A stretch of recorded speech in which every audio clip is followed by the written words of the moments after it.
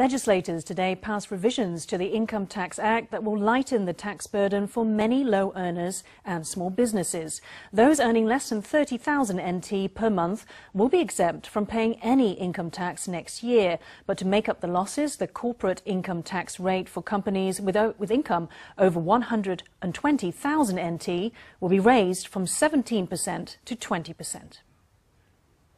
The green yeas almost completely cover the legislature's voting monitor, in a rare moment of harmony between ruling and opposition parties. 这个大概朝野协商最和谐的一次了。以前都打到够水式，所以这一次大家有拿有打去啊，所以以后这样子继续这样子就有了。这是够火，不是够水。够火大概煤气都不见了啊。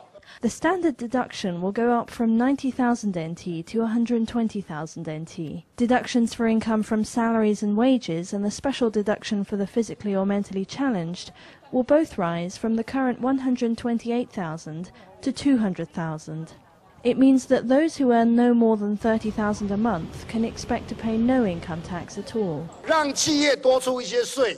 Let's make companies pay a little more tax, collect more from rich people, and give the profit back to salary earners. With some paying less tax, the shortfall will be made up by increased levies on dividend income and corporate income tax, which will rise from 17 to 20%. To protect small and medium-sized enterprises, the increase to 20% will be staggered over 3 years for companies with income below 500,000 a year.